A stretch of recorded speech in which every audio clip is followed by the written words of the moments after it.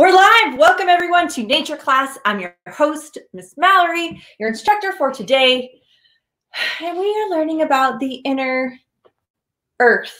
If you are on Instagram, you guys don't get all the super cool banners that will be on the Facebook and YouTube live. So you guys will just have to play along. So today's activity, we will be talking about the Earth's inner workings.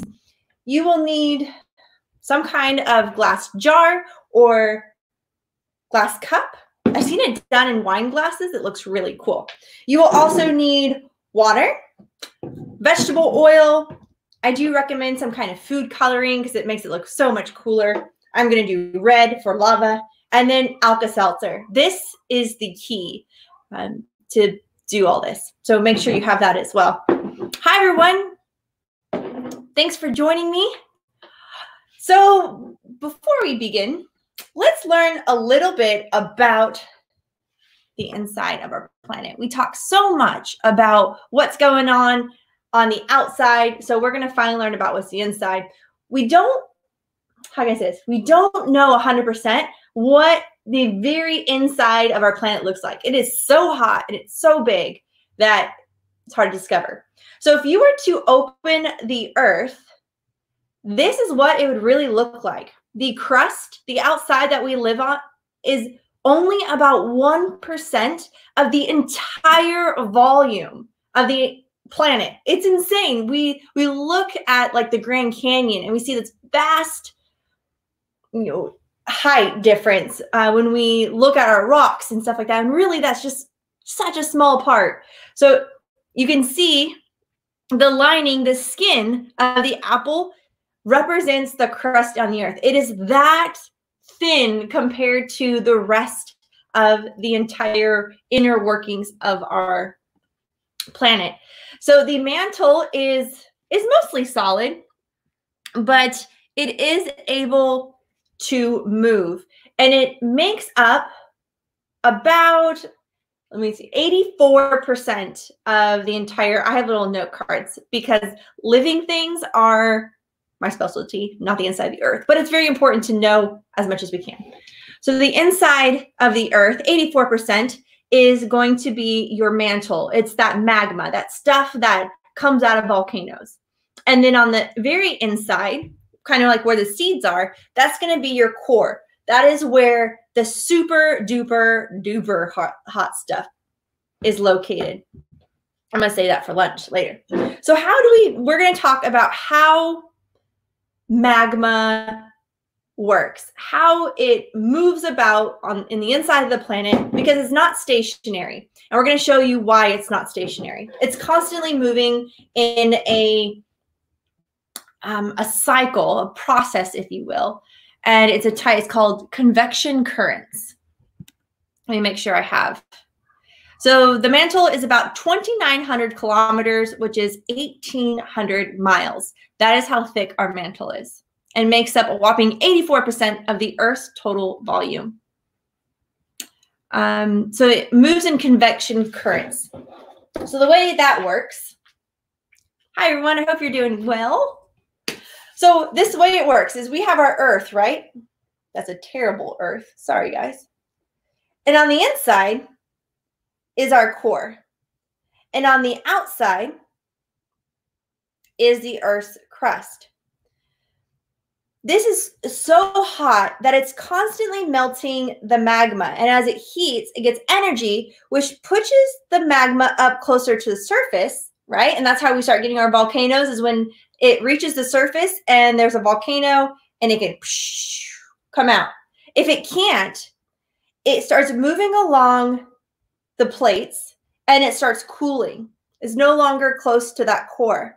As it cools, it gets denser, starts to drop, and then gets connected, starts heating up, and then starts going back in that. So it's a constant cycle of heating and cooling. It takes a very, very long time, but basically we have a bunch of those circles of heat, those convection currents all the way around the inside of our planet.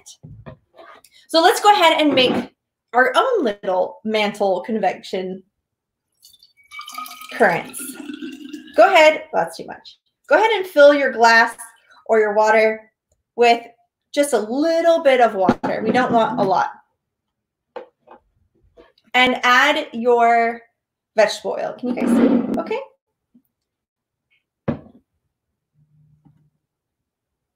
Okay, so you guys can see it too on YouTube. So you're going to add some oil, and you want this to be a majority of about 75% oil, 25% water. I love oil and water. So as you know, oil and water do not mix. And so we're going to use that to our advantage. So you see where the water is, you see where the oil is. Go ahead and drop your food coloring. Hi, everyone. And you want to make it pretty thick. And this is another cool thing to see. So food coloring is water soluble, not oil soluble. So you can see the beads of food coloring inside. Pay attention. So now you're going to take your Alka-Seltzer. This is the fun part. And drop it inside. And so the Alka-Seltzer is going to be releasing carbon dioxide gas. And this is kind of going to mimic a little bit of what happens when the magma gets close enough to the core. It starts heating up.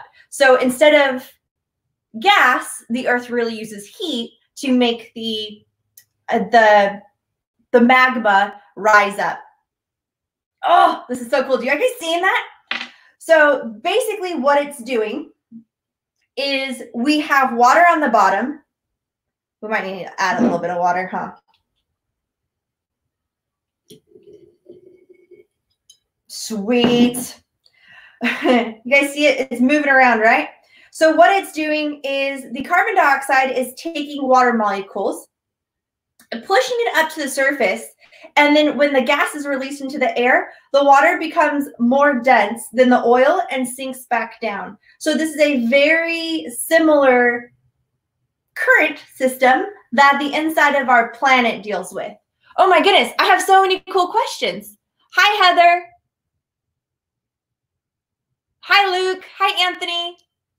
Thank you guys so much for coming in. And yes, so convection currents happen outside of the Earth's crust as well. We see this in weather patterns. The really great way that you can see this too is through a closed pot, right? So the heat is giving energy to that water, which is causing it to boil up. Then it evaporates, goes into gas. Then it reaches the surface where it begins to cool, and then it condenses again, and you'll see the water droplets start coming back down, and the whole process starts all over. So it's a very similar process.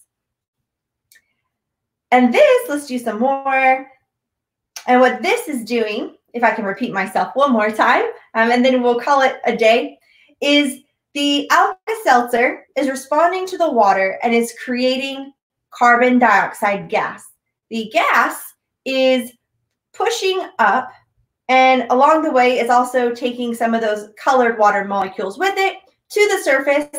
And as the gas is released, the water starts to condense on top with the food coloring that you'll see, and then you'll start seeing it come back down because the water water is denser than the oil. So glad you guys think it's cool, because I do. Nature is so neat. The more I learn, just the more I become so fascinated. And it's really crazy. The more you learn, the more you realize you really don't know. Because I thought I got the whole inside mantle thing down, and then I started reading some scientific papers on it, and I was like, whoa, I was way off. There's so much stuff. Are you guys seeing? Let's do it up close. So you can see the gas pushing the water molecules up. It's rising up. And then the gases are released. The water becomes more dense than the oil and falls back down. So on the inside of the earth, it works the same way, but with heat.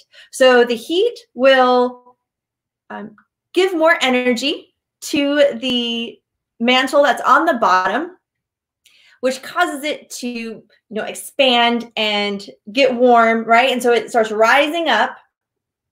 And then when it reaches the surface, it starts to cool. And as it cools, it becomes more dense. and then it starts to slowly fall back down into the bottom part of the cycle where it reaches the core once more on the bottom where all that heat is, and then it does the whole process all over again. Bye, Anthony. Have a good day.